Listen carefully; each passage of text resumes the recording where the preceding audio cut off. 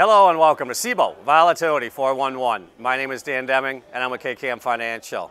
We're looking at a VIX cash holding in a pretty consistent range this week, right around 12.75 today. And with the markets continuing to realize less volatility on a week-over-week basis, we're looking at 30-day realized volatility or historical volatility running at about 8.5% week-over-week, and that is the lowest levels for the 52-week period. As the markets continue to hold at the top end of the range, yet volatility remains subdued. Looking at the at-the-money straddle and the SPX 30 days out, implied vol level of 10.8%, and that's pretty much unchanged from last week. Moving into the VIX futures, we are seeing contango in the VIX futures curve. Now remember, December expiration for the VIX futures is post-regular expiration, so it's a week from next Wednesday.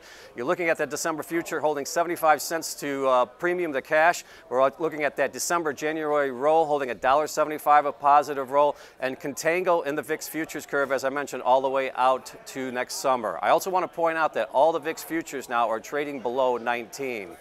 Options activity, we're looking at some put action in December. But we got the 12-13 puts trading in December, and also when you look at January, out of the money call fly trading, a skewed call fly trading on the 27, 30, and 35 lines. We're seeing that go up about 2,000 by 4,000 by 2,000.